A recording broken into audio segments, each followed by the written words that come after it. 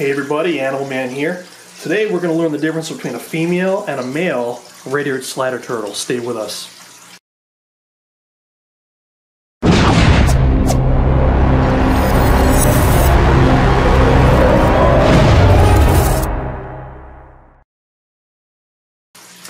Okay, so here are my red-eared sliders, guys. I wanted to make a video on how to tell the difference between a male and a female. Lots of people ask me this, and there are a few commonalities between red-eared sliders and other turtles and tortoises, but there is also something very, very specific for this type of turtle that I'd like to show you. So this big girl right up front, that's my largest female, Leah. So I'm going to scoop her up. She's the sweetest. Hey, sweetheart. Hey, sweetie. She's the sweetest. I'm going to scoop her up for you to show her to you. So this is Leah, everybody. She's probably about 10 years old, and she's approaching full size for a female red-eared slider. So full-grown females reach to about a shell length of around 10 inches. It seems to be the average as far as I can tell. I've seen a few larger, but usually it's about 10 inches. You can tell it's a red-eared slider because they have that typical red-eared markings, which is usually more like an orange on the side of the head, and they're very, very beautiful underneath the shell markings. Very, very pretty markings. Okay. Now, their actual shell is mostly kind of like a subdued green, but it does have some lighter tans on it. Some of them have some more browns, and they're a very, very pretty turtle overall. It's very important if you have one, you never ever release them into the wild. These are a very, very invasive species, especially here in Massachusetts, and I actually have to have a state permit even so I can have these. The only reason I got the permit is because these are educational outreach animals. So the females are a lot larger, and it's true for most turtles, and the reason why is because the females have to have room inside their shell to carry the eggs. Depending on what type of turtle it is, you're looking at anywhere from 5 to a dozen or more eggs, depending on what kind of a turtle. So they have to have room inside there for the mom to have the eggs while she's carrying them before she deposits them in her nest area. Okay? So that's why the females are larger. The males are sometimes half the size or a little bit larger than the females, depending on what species, again, you have. And that's also true with the red-eared slider. I'll compare a male to her in a moment. So aside from size, let's say your turtles are younger, they're not full grown yet. How do you tell if it's a boy or a girl? You look at the tail. And this is true for all turtles and tortoises. You look at the tail. Look at her itty-bitty little tail folded up there along her shell. That's her tail. So compared to the size of this turtle, her tail is quite small, very, very, very tiny, okay?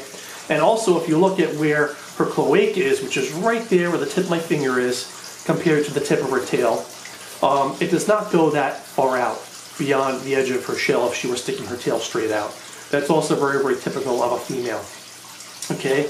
The claws are all going to be about the same length, meaning, oh, stop it, meaning fronts versus backs. You can see they're about 1 centimeter in length. The backs are a little bit longer actually on her. You can see her little back nails right there. I'm going to put her back in here. Oh, calm down, you. Let's see if we can get a boy. I know who I want to get. Where is? There he is. And there you go. Okay, here's a boy. This is Michelangelo, because the Teenage Mutant Ninja Turtles. Fun fact, the Teenage Mutant Ninja Turtles are actually sliders. So this is one of my boys. Notice right away, a lot smaller, right? A lot smaller of a turtle. He still has that red stripe. He's not really showing it right now because he's popped inside the shell so far. But he also has the reddish, which is actually an orange stripe, red-eared slider markings. Now, let's look at his tail. Check out that tail. You see how large that one is.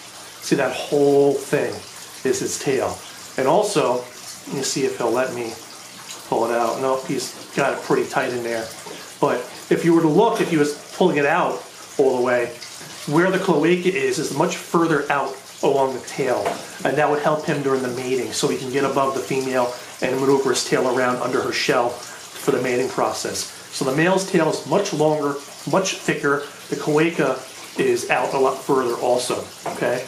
Now the other main difference, this is just for red-eared sliders now. They're very, very specific just for this individual species. Here's how to tell for sure if you have a boy. Look at his front fingernails. He's got a Freddy Krueger thing going on. he needs a manicure big time. Just kidding, I wouldn't do that to him. So the males have extra long front nails, just on the front limbs. Look at the rear. The rear, you can see it's tucked in there, but they're also small. There you can see it. Okay? They're small compared to those. They're huge. A reason why, if you ever watch these during their mating, they have kind of a courtship ritual. The males will come around in front of the female, right in front of her face, and with both limbs, they'll tickle her. They'll tickle her like that with those nails. They'll try to tickle her chin. And that's their courtship. It's really cool if you ever see that happen.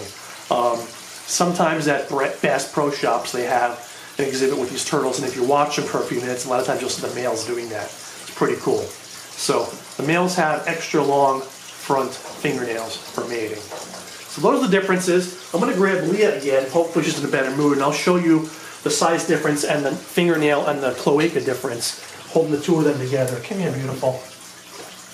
Come here again, sweetheart. Okay. So here they are right away. Check out the size difference. Okay, guys? Right away, female here, male here. This is a full-grown male. It's a quite large male, actually, compared to the female. So overall shell length, she's probably not quite, twice the size, but with mass, oh yeah, she's a lot heavier, a lot more bulky than this male. Okay. Now look at the front nails. Like I said, look at Leah's nails, and look at Michelangelo's nails. You can see his nails right there, much longer. And he's a smaller turtle, but his nails are a lot larger. And now we're gonna look at their cloacas. Let me flip them upside down, which I don't like, but just one time for the camera here, you guys. So, look at the tails there. Look at this male. The male is a lot smaller than her. Look how much longer his tail is. And then, I know you can't see it, but the opening of the cloaca would be further out on his also. Okay? So compared to how big the turtle is, the tail on a male is much larger. And that is how you tell, guys. So I hope you guys enjoyed this video. I'm going to let these guys back in there. Alright, I'm done showing them your bits. I'm so rude. I'm so rude. How dare I? There you go. So just synced up. There it goes. Zoom. He's off. Thanks for watching this, guys. Hope you enjoyed the video. Hope you learned a little bit. Please subscribe to Animal World Experience on YouTube. See you next time.